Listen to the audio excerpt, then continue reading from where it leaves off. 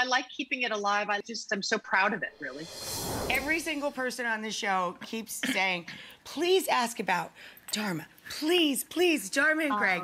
It has, yes, I can't believe it, but it is true. It has been 20 years? I know, it freaks me out, man. It freaks me out. It really, maybe a couple years ago, but 20. So, you know, what is that like for you to realize it's been 20 years? Do you miss Dharma and Greg? And what would Dharma and Greg be like today? Big family, still together? Yeah. Did they move to Austin? I think they've been together. Maybe Greg's a zombie. I know. I think Dharma would like be immune to whatever this zombie turning virus would be. She was just so pure and joyful. You know, I miss it in a not like longing to be doing it again way, but in a just so much gratitude and enjoyment. The memories are so pleasurable. And the effect it created on the viewers was so awesome, you know, just so much joy. And it was airing in every country. And, you know, Hulu now, all 5 seasons are available on Hulu, which is great because I feel like it's still relevant. You know, Dharma didn't ask permission to be who she was. Yeah. She owned who she was and she led with joy. And I think that's so great for girls now, you know?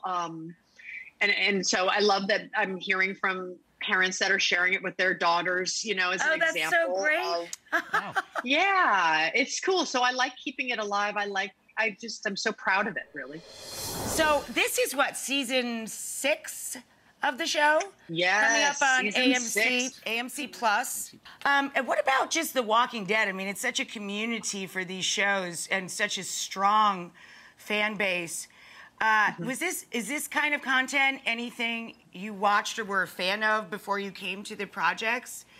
And how would you be with real life Walking Dead people?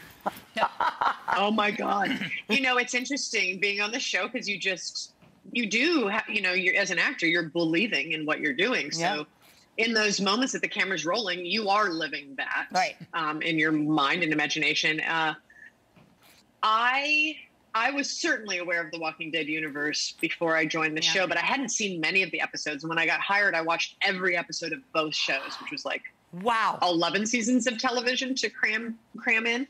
But I'm so glad I did because I knew it was a big fandom. I knew it was a big universe. And I went, if I'm going to, you know, come onto this show, I have to fully understand that which I'm in.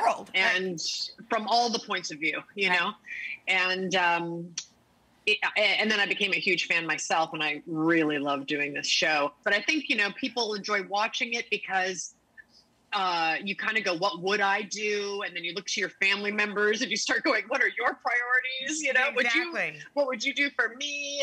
And it becomes sort of like a high stakes life soap opera ish, for lack of a better word, because the stakes are so high and the drama is so intense, you know? Yeah, it's the ultimate. There are no higher stakes for sure.